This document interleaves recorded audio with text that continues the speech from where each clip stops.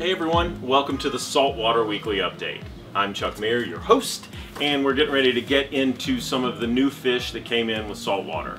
As I have talked about in the past videos, we are finally getting in all the sizes and all the different types of tanks, stands, and canopies that we haven't had in a little while. So the selection has never been better if you're ready to either do a saltwater tank or expound on your existing tank.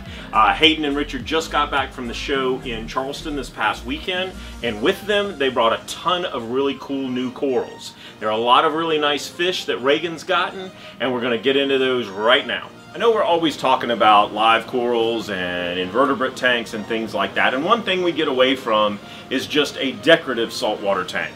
And I had an account just yesterday that I went over, and they weren't interested at all in doing corals, but they had a nice live rock skeletal system laid out in the tank that we did some work on, and they had a great collection of fish.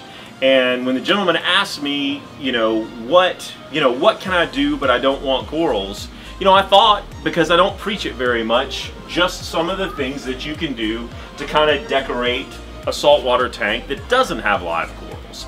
Some of this looks really, really good if done properly in a tank. And yeah, it's not a purist idea of doing a saltwater tank, but there are plenty of really cool saltwater tanks all around the world that are done this way. A lot of times in zoos and things like that. So, and especially if you have little kids, this is a great way to decorate your tank with a coral that won't die or that can't die. So lots of cool structures and lots of cool ways you can do that just to go in your natural rock work. And it makes it interesting for the fish too. So they clean up very easily, so that part is not that hard either. We do use them in some of our service accounts. So that's something that you may want to consider and that I don't talk about enough and wanted to bring up in the video. Okay, so we have saltwater fish because we have Big J and we have Little R. Which we call Fruit Loop because she loves Fruit Loops. If you don't watch the grind, you can't learn how some of these names come up. But in-house, we have our own names and code. I don't want to know what anybody calls me behind my back, but let's get into the saltwater fish right now. Okay, we are starting with a very small emperor angel with very adult colors. This is what got everybody over here this morning when we were unpacking fish, because it is very rare that you get emperor angel that colors up with adult colors at this size. And I can't tell you why they change and when they change, but typically this fish would still be in heavy juvenile colors. And right now this guy is fairly small, you can see kind of against my hand, and he does not even have a trace of his juvenile colors at all. So if you have ever been if you have a smaller tank, you have been wanting an emperor angel, this is a great way to get a young, adult-colored angelfish with a lot of color in your tank. Quoyi parrotfish. This is a real parrotfish. They have great color, and we do not get in parrotfish very often, simply because they get big, they are big, and they can knock stuff over and tear up things. However, this is a reef-safe parrotfish, at least for the most part. I don't know how much any fish is truly, truly, truly reef-safe, but this guy is just a phenomenal fish, and there's no way I can not show him, because it just shows you how bountiful and amazing the ocean and the color and array of fish are. The Tamini tang is a tang you cannot go wrong with. I do show it every time we get one in because we sell them every time. It is one of the most hardy tangs you can get. It is highly adaptable with other tangs, such as your zebrasoma types, paracantherus, lots of other different types, as this is a Tenochetus and its own small little group of species of tangs. We typically only have a few of at any given time.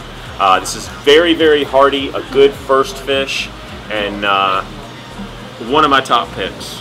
You can't go wrong with a sailfin tang. If you've just got a new tank or a newly established tank and you've gotten past the clownfish stage, there is nowhere to go next but to the sailfin tang. It's one of the hardiest tangs we sell. It's one of the best fish for the money. It's incredibly long-lived. It's a fairly smart fish. It will very much get to know who feeds it. It is not overly dominant, and it is, as you can see, this guy's only been in for probably 3 or 4 hours, and he is fairly relaxed and not worried about a thing. So sailfin tang, one of my top 5 fish, definitely something you want to try if you've just got a newly established tank. Basilet you're not going to see us have very often because it is fairly rare, is the rainbow basilet. Some basilets can be a little aggressive. I don't know a lot about this fish because I haven't had very many. But in terms of color, in terms of size being that he will not get very big, so he is better adapted for smaller tanks, or in a group community in a larger tank, but a fish that just came in today and something truly rare and wonderful. Tricolor anthias are beautiful. It is really a cool type of anthias that we have in groups. Lots of different types of pink and yellow in the bodies with these guys. You got to feed a little heavier if you're going to keep anthias, but this is a species of anthias too that will actually stay out. One of the rarer anthias just came in. He's going through acclimation right now, but I do want to show is the sunburst anthias. And if you need a better picture, you can kind of Google this guy. It's a very fat-bodied anthias. It doesn't get very elongated. Thank you very much, Master Richard. Absolutely beautiful, beautiful anthias. It's a deep water anthias. Hardier than a lot of types of anthias. I have really good success with these when I have sold them for service.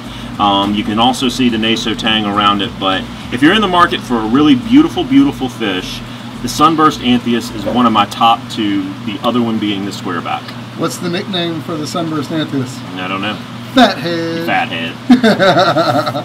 The Hawaiian zebra moray. A lot of people have seen the larger zebra morays in here, as they are not typically aggressive towards invertebrates or fish if they are kept well fed. It is a beautiful, sometimes lethargic, sometimes very active moray, but we got a small one. And typically when they come in, they're big, a little, you know, cumbersome as far as how they are with a lot of size, but this particular one is young. So if you ever wanted a young zebra moray or a young, fairly reef-safe moray, if I can use that word temporarily, this is a great one. How about a bucket of pajama cardinals?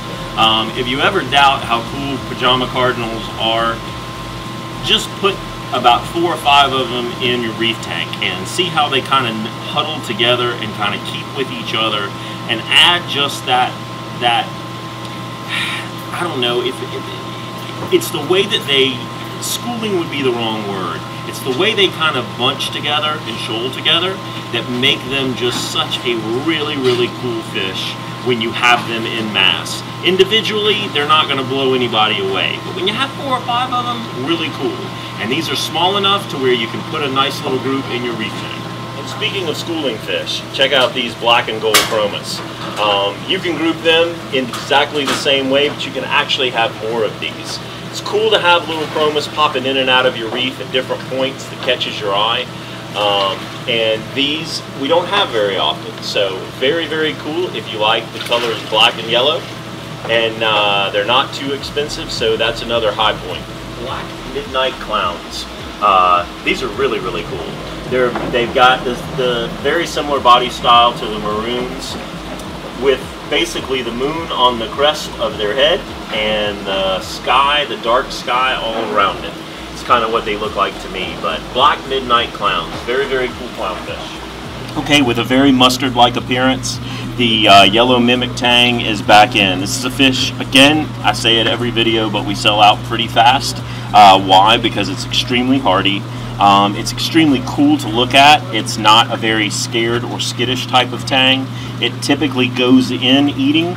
They typically come in extremely healthy, and while you can't see it really well in here right now, if you come in the next couple of hours, once Reagan's got it well acclimated, you'll see it swimming around the tank. And with a black background or a pretty dense packed reef tank, it is a phenomenal fish. So to close, if you're looking to upgrade or have any new tank come in, you want to get into saltwater, the stands and canopies and tank selection now. Finally, 110s are coming back in this week. Tanks that we've been out of for a very long time and that are hard to get in other places. We have got them coming in. Our selection changes daily, and I just did want to update you with that because this is kind of the prime time for new tanks and tank designs and things like that. If you need help with your reef tanks, if you need help with any questions or stuff like that, don't hesitate to give us a call or come down, especially this weekend. We still have probably 4, 5, maybe even 6 more boxes of salt water that are being unpacked right now. This video got shot a little early, which is why you don't see any more than you do. But there is a lot more back there and a lot more coming. So I will not be here next week. Reagan will be doing it, our famous Fruit Loop. We'll be doing the video next week, so you definitely want to pay attention to her and reach out to her if there's anything that you don't see in here that you want.